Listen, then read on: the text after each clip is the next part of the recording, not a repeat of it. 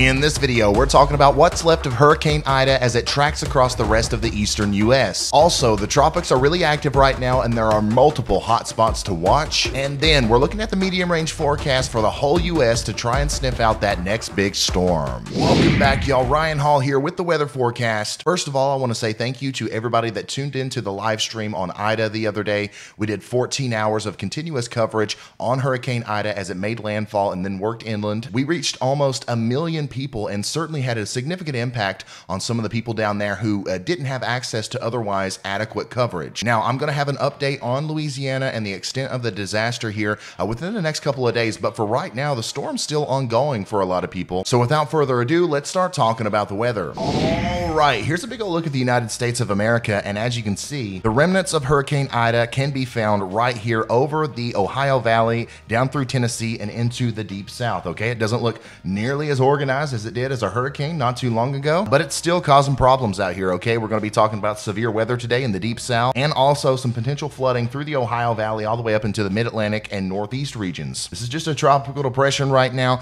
and it's actually going through a weakening phase, but there's still going to be some major problems out there. So let me talk more about that on the weather models. All right, this is the NAM 3-kilometer model, okay? We use this to kind of look at what the radar could look like in the future. As you can see, we've got hurricane, or what's left of Hurricane Ida, spinning up right here around the border of Alabama and Tennessee, and this is going to be at 10 a.m. today, around the time this video goes up. So remember, if you want to keep up with the date and time, it's always going to be displayed right there above my head in Eastern time, okay? So there's really two parts of this storm. This thing's still rotating counterclockwise, and it's still pulling up a significant amount of moisture from the Gulf of Mexico, and it's pulling down some cooler air behind it. And on the front side, this part A of the storm, we should call it, that's going to lead to some severe weather and possibly some tornadoes. And then on the back side over here, we're going to be talking about some very heavy and significant rain. It's through this area right here that we are probably going to see some very prolific and damaging flooding over the next couple of days. And I want you guys to make sure that you take this seriously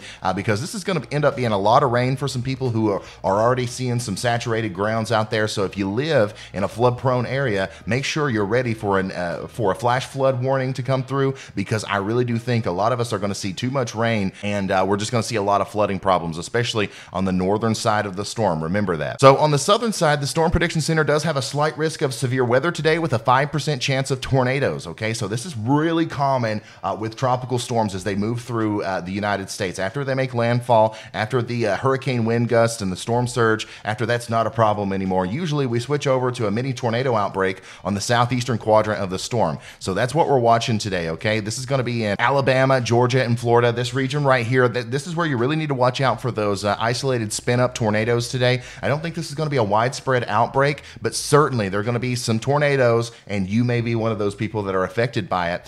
So make sure, once again, you're ready for that. Have some way of getting weather warnings. That way, if something does go down, you can get to shelter very quickly, and also have a plan in place as to what that shelter looks like and how you're going to get there. And then we're going to watch this heavy rain band move to the northeast here. And the good news is, over the next couple hours, it looks like that's going to deteriorate a little bit. So like I said, a lot of middle Tennessee and portions of central Kentucky here might have dodged a bullet because it does look like this storm's going through a little bit of a dry air phase. It might have attained some dry air on this side, and now it's, you know, kind of waiting for more of that Gulf moisture before it really ramps back up over here.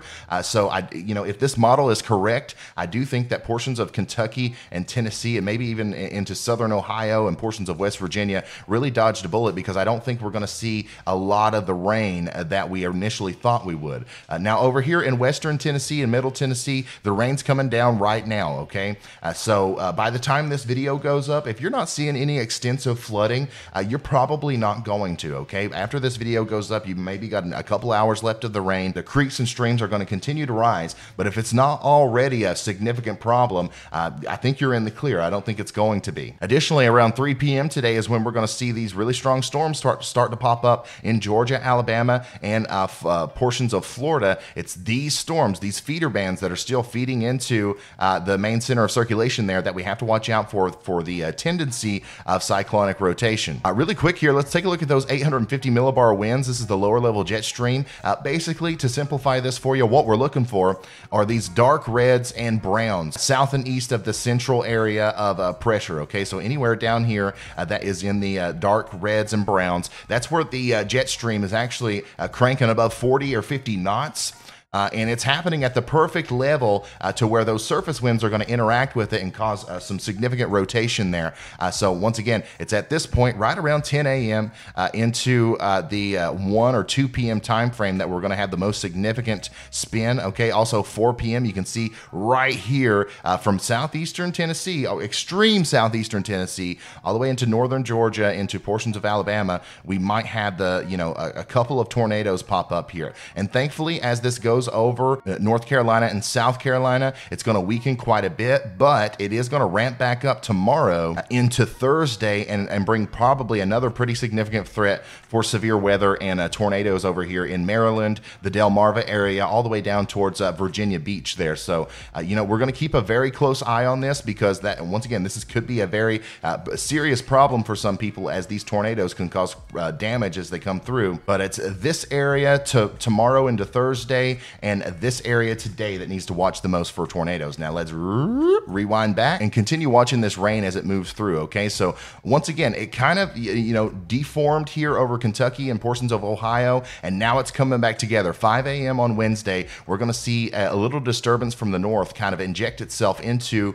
the energy here from the storm, and it's really going to ramp back up with some of those heavier rains in eastern Ohio, northern parts of West Virginia, and especially into Pennsylvania, Maryland, and Delaware. Okay, and look at here, the southern portion of the storm with all those severe thunderstorms and tornadoes is likely going to be dying off at this time, because we saw that cycle process that it was going through as it's re-strengthening here as it gets closer to this coast. Now, as we get into Wednesday, here we are, 2 p.m., 3 p.m., 4 p.m. These are, once again, storms we have to watch here in the North Carolina and Virginia for possibly seeing tornadoes. And then this is extremely heavy rain down here in Pennsylvania, down through the panhandles of Maryland and West Virginia, and into the Appalachian Mountain regions here. I'm really concerned about flash flooding over here in the really high elevations. As you know, valleys don't work very well with heavy rain, so you got to watch out for that. And let's keep pushing this forward, and look at this. Some of that severe weather is going to affect the Washington, D.C. region. It's going to affect much of Maryland, and once again down here towards the coast of Virginia. These storms have to be watched for tornadoes, but everything north of this line, all this big area of red and green and yellow that you see here, that's just really heavy rain, and it's going to be causing a lot of problems as far as flooding goes as we go forward. Some of these storms could be strong on the southern side of Jersey and Delaware, maybe even into Long Island around 4 a.m. on Thursday with a marginal tornado threat. But the main thing you guys are watching out for is this big wall of rain that's going to move through right afterwards. Look at that. Very heavy rain in New York City through Long Island around 9 a.m. on Thursday. This is going to be causing some significant flooding up there, because we just had Hurricane Henry come through, and the ground is still saturated. We still have some swollen creeks and rivers up here, and they are probably going to be coming out of their banks pretty soon. So here's the total precipitation expected from the NAM model. Okay, once again, you see that break period here in eastern Kentucky, southern Ohio, northeastern Tennessee. I really hope that's correct, because we don't want to see the flooding there. But you still have a little bit of rain to go down here in western and middle Tennessee, and you have a lot of rain to go up here in the northeast. Look at this. Some places could see over 10 inches of rain right along the border of Maryland and Pennsylvania there. And then once again, right here around New York City, around Toms River, New Jersey, maybe over 10 inches of rain is possible there. So once again, this is a place that has been worked over by rain for the majority of this year, and a lot of those creeks and rivers are already, above where they're supposed to be, and I think this is going to probably end up causing a pretty significant river flooding problem over here. So, once again, I'm going to say it one last time: if you live in a flood-prone area and you see yourself underneath the reds or the browns there, you got to take precautions now, because it's about to get serious. Now let's look through some other model totals here for the rainfall. The NAM 12-kilometer model tends to suggest that northwestern precipitation shield is going to hold together here through southwestern or southeastern Ohio and northern Kentucky and drop a significant amount of rain. So we need to keep that in mind. I want to make sure that just because that one model shows that it's going to weaken over this portion of the country, we don't need to, completely believe that, and we need to do everything we can to make sure we're taking as many precautions as possible to prepare for this storm. So even though, it does look like we're going to get a little bit of a break here in central and eastern Kentucky and southern Ohio and western portions of West Virginia, still, if you live in a flood-prone area, go ahead and prepare. The Euro Bureau also is continuing to show a lot of rain here through portions of Tennessee, Kentucky. And then, you know, the one thing that's not a question is this area up here is going to get absolutely hammered by rain, okay?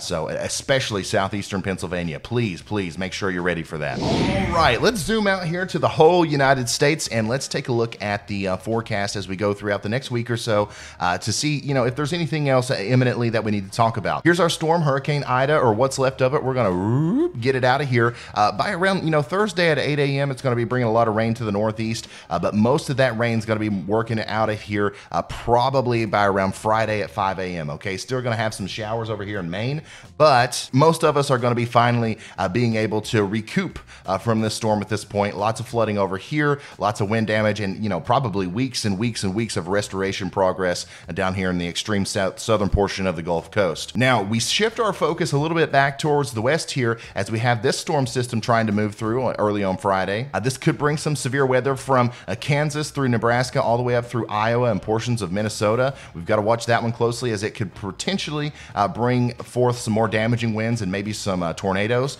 That frontal boundary is going to kind of get stuck around here and cause some additional rain through Kansas into Kentucky and West Virginia and Tennessee. But I think the most significant story here is, look at this. You see these lines that are kind of dipping down like this? That tells me that there's some colder air coming down from Canada. And you know what happens when there's cold air next to warm air? We get storms, okay? Another storm system is forming over here in Nebraska, going to send down some possibly, once again, some severe weather into Iowa and Illinois here on Tuesday, September 7th. And that looks like it could be a pretty significant severe weather maker there. We got to watch that one closely. Could bring some stuff into Indiana and Ohio as well as it tries to resurge the warm air just a little bit here, but it eventually loses as pretty much the last thing we're going to look at here all the way out on Thursday, September 9th, as we have a big area of much cooler air moving into the United States. And this is the first sign that I've seen on the weather models of fall, okay? Also, if we rewind this back a little bit here, another sign of fall. Look at that. You see that? That is the first time in several months I've seen that on this map, even as far up into Canada. I haven't seen any snow, okay, but it's possible we're going to see some snow up here in western portions of Canada. It's getting that time, guys. Not only is it peak hurricane season, but it's just about time for us to start getting that cold air and start tracking snowstorms too. Speaking of cold air, the East Coast and the West Coast both are going to be significantly cooled off from these storm systems. That last frontal boundary that I showed you there is going to bring possibly some 40-degree temperatures as lows through much of the northern part of the United States. Okay, so especially up here in the Dakotas, we're going to be talking about 40 to 50 degrees over here in the upper peninsula of Michigan, 40 to 50 degrees. But even, you know, we're talking about 50, 60 degrees down here into the Ohio Valley. So that's a lot cooler than what we have seen. And even as highs, okay, we're talking about 8 p.m. on Thursday, September 9th. We may not be making it out of the 70s for a lot of the Ohio Valley, and still up here in the 50s and 60s in Michigan, okay? 50s and 60s through a lot of New England here. These are also some of the coolest temperatures I've seen so far. You don't see that big giant area of 100-degree temperatures in the central portion of the United States, so I'm sure we'll all, you know, gladly accept the cool-off period. But yeah, this is a major fall cool down. This is the first sign of fall that I've seen. We're going to keep an eye on this because, you know, this could lock us into a pattern here to where we stay cool for a long time. Now, unfortunately, the temperatures are still, you know, pretty high over here. We had a brief cool down in the northwest, and it looks like it's going to heat back up here towards the beginning or the middle of September with those 100-degree temperatures reaching all the way back up into Washington. All right, another update from the National Hurricane Center here. This is the 5-day outlook, okay? So we are in peak hurricane season. We got a lot of hot spots to watch. This is Ida. Obviously, it's going to get out of here and leave us alone.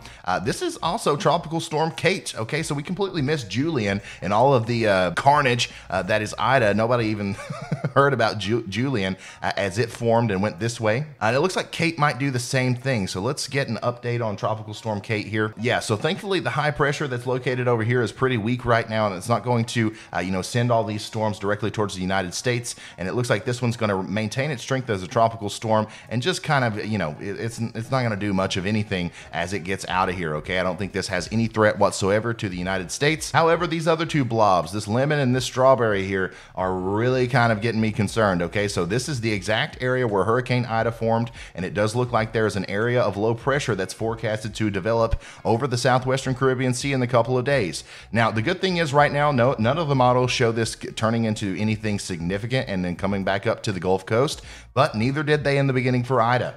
All right, so we've got to watch this one closely, as you know, something could form down here and come straight up into the Gulf Coast once again, or it could go across the Yucatan Peninsula and hit you know, the Mexico coast there like Hurricane Grace did. And then even more concerning, over here off the coast of Africa, a little thunderstorm wave came off, and it does look like there is now a 90% chance of a cyclone formation in 5 days. This one's likely going to turn into a pretty significant hurricane, okay? And a lot of our hurricanes that happen over here on the East Coast, especially in Florida, a lot of them happen this way, okay? A storm comes off of Africa and then goes across the Atlantic Ocean and then hits Florida. But as you've seen, what happened with Kate here is she's going to go straight north because the high pressure that's over here isn't, you know, pushing down enough to project these storms over towards the west. All right, so now let's go over here to the GFS model. One last thing we got to look at is we're going to see what the GFS shows the storm's going to do right now, okay? So that's our wave. It's quickly going to turn into a very strong storm here, way out here in the middle of the Atlantic Ocean, not really affecting anybody, but at this point it will be turning into probably a tropical storm, category 1, category 2 hurricane. This thing may make it all the way up to a major hurricane status, but as of right now, if you look out here at the MSLP readings, there's not a lot of high pressure out here to project this towards the United States. Not only could the model be wrong about the exact placement and intensity of the storm, it can be wrong about the exact placement and the intensity of the high pressure as well. So as of right now, that high pressure is going to give up and allow for that storm to continue off to the north. Once again, it's going to become a major hurricane here likely, but thankfully it looks like it's not going to affect the United States. It's going to get caught up with our jet stream there and just kind of become a typical fall and late summertime storm for the United Kingdom. Okay, but here's what could happen, all right? This thing could get going, get cranking as a big hurricane. High pressure builds up over here and then kind of advects down toward the south and west and then guides this thing right towards the east coast. Now, I'm not saying that that's going to happen, but it's always a possibility. It's always a possibility with these storms. Anytime I ever see anything come off the coast of Africa there, I'm immediately concerned. Most of our storms that are pretty significant on the east coast here, and even some of them in the Gulf Coast happen this way. They come out here and then they go straight towards the coast. So we got to watch this one very closely. But as of right now, no threat to land. All right, an update on the Louisiana situation. We do currently have 1 million people without power, or at least 1 million residences. That's probably going to be around 2 million actual people without power. If you assume that there are 2 people in every home, going to be a long time before any of this stuff is restored. We're talking about possibly 2 or 3, and in some cases I've heard it maybe 6 weeks before power is restored, and that includes the downtown New Orleans area, as a lot of the infrastructure there was significantly damaged. Now, once again, I'm going to have a full impact video on Hurricane Ida here coming soon after the storm's done, but in the meantime, we're going to continue to track the storm as it moves off to the northeast, okay?